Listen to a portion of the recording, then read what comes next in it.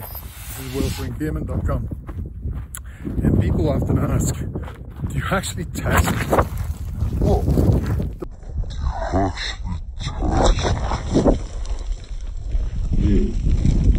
the product that you write about? And the answer is obviously yes.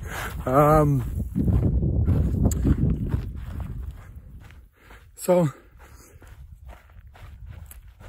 most people get into gear testing because they love being outdoors. They're looking for a way, one, to make it cheaper, and two, to give them a reason for getting out more often, justify what they're doing. That's certainly my case. And today would be fairly typical. I've got a couple of items that I'm using for the first time and an item that I've been using for a long time. And you try and find something that's going to give them a good and realistic test. So today I'm wearing a pair of trail shoes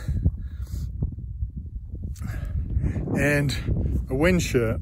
And the trail shoes, I really wanted to find out, because they're a minimalist shoe, how well they can put up with uneven ground, with being off-road. And the wind shirt, I wanted to know how it would do on a hot day when there is wind. So I found a route that was sat over 12,000–13,000 feet for a significant amount of time. So by the end of the day, I would have walked probably about 9 miles and had about 5,000 foot of vertical gain and loss. So here's the trail we've been following. We started off by going up